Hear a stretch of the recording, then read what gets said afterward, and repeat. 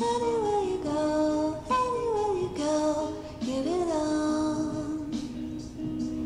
Anywhere you say, anywhere.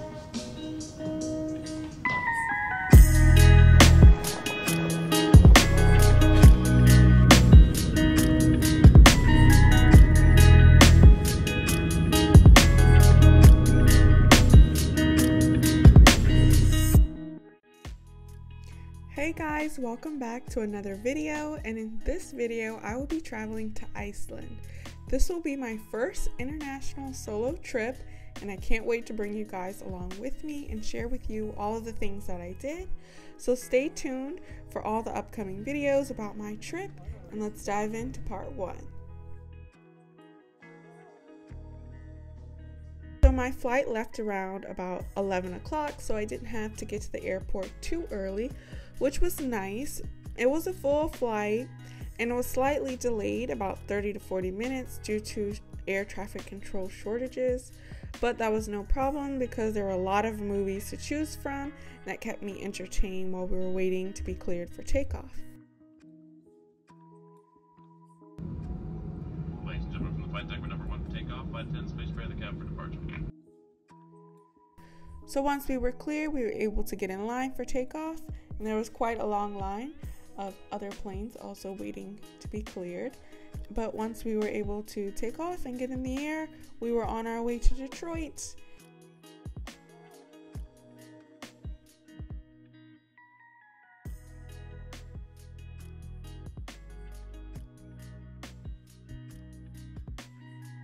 So once we landed in Detroit, I had about a 5-hour layover initially in Detroit, but due to our delay, it turned out to be more like 4 hours. I just walked around a bit and I thought their airport was so nice. This is the first time I've been to the Detroit airport and it's very nice. I only stayed in the Delta terminal, I believe, the Terminal A.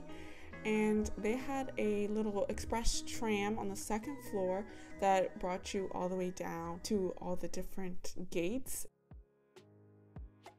So I decided to eat at Max and Erma's, which is like a little burger restaurant, and you guys can see the menu there. So I ordered the turkey avocado Swiss burger, and it was good. Nothing to brag about and nothing really to complain other than that I could have used some more avocado, but other than that it was just your basic turkey burger.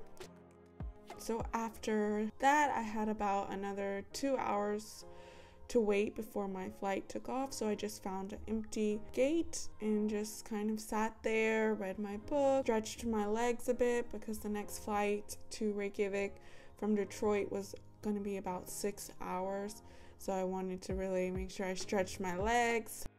And then before I knew it, it was time to board. So we did get a pillow, an eye mask, and a blanket.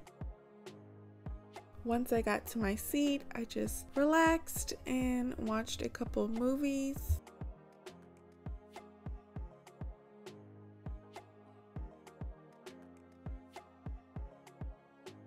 We also were served a meal on this flight. We had a choice between a fruit and cheese tray or a turkey sandwich, and I decided to go with the turkey sandwich. And it was pretty good. Again, airplane food, so nothing to really brag about.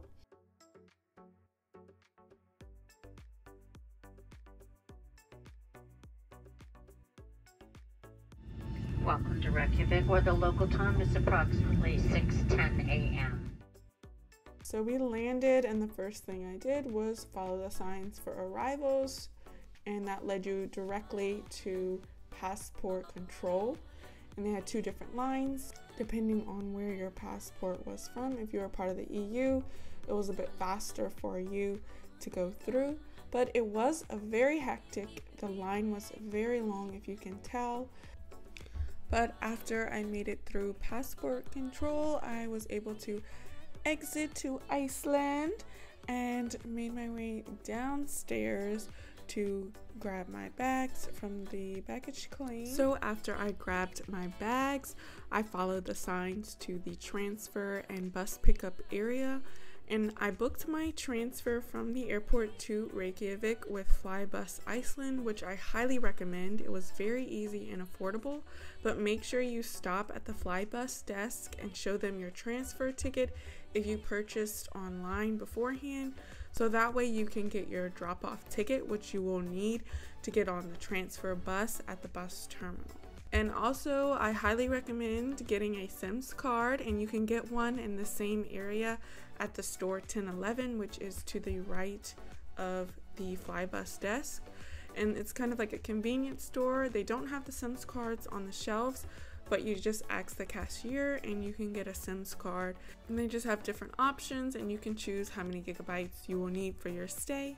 So the Flybus buses are right outside the airport, and it's about a 45-minute ride to the city, and the charter bus will drop you off at the bus station.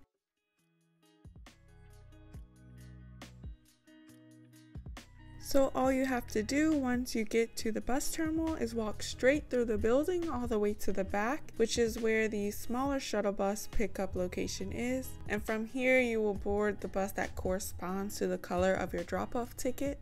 So in my case, my drop-off ticket was green. So I just waited for the green bus to arrive, and then I was able to board that bus with my ticket. When I booked my transfer online, I chose my drop-off location to be bus stop number 8, which is why I was given the green ticket, because bus stop number 8 is located on that bus route. So in Reykjavik, there are certain locations where buses can and cannot pick up or drop off people. So depending on where your accommodation is, you may or may not have a bus pickup or bus stop located right in front of your accommodation. So for me, I stayed at Hostel B47, which is about a 5-minute walk from bus stop number 8. This was my first time ever staying in a hostel, and I highly recommend this hostel. I found it to be very clean. There were a lot of different rooms and community areas where you could sit, eat, talk with other people.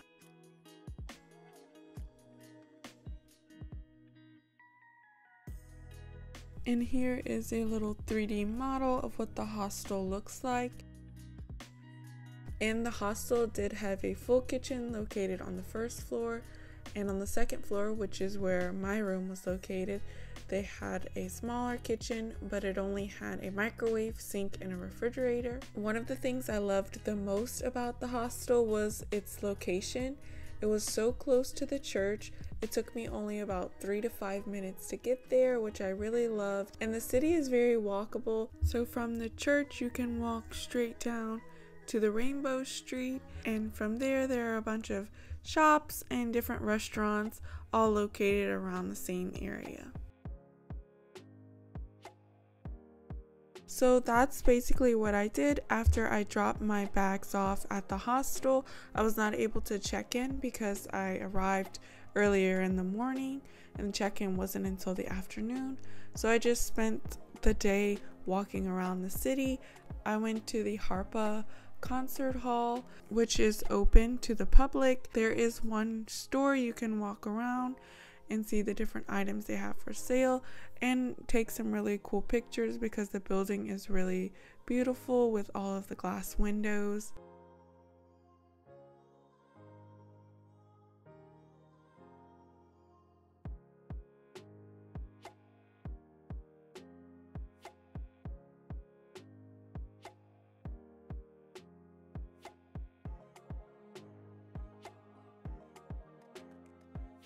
And then from the Harpa, I just walked a little bit further down the street to go to the Sun Voyager. This Sun Voyager is a sculpture that faces north, and it's supposed to represent the promise of undiscovered territory, a dream of hope, progress, and freedom. After taking some time to enjoy the view at the Sun Voyager, I made my way back toward the hostel and decided to stop for something to eat. So I stopped at this restaurant called Reykjavik Street Food, located on the Rainbow Street. It's a cute, small little restaurant. There's an upstairs and a downstairs. so I decided to sit upstairs.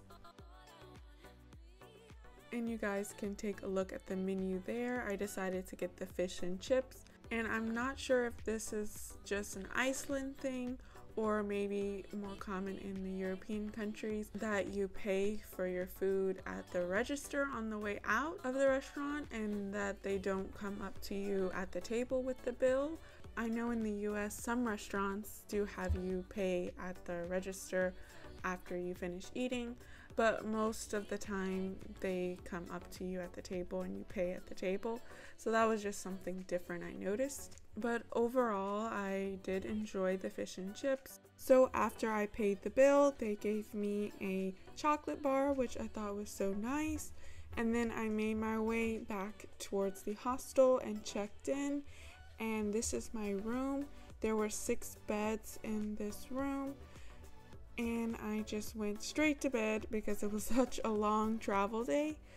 So that was day 1 in Iceland. So thank you guys so much for watching, and please stay tuned for the next episode where we have a full day exploring the city of Reykjavik.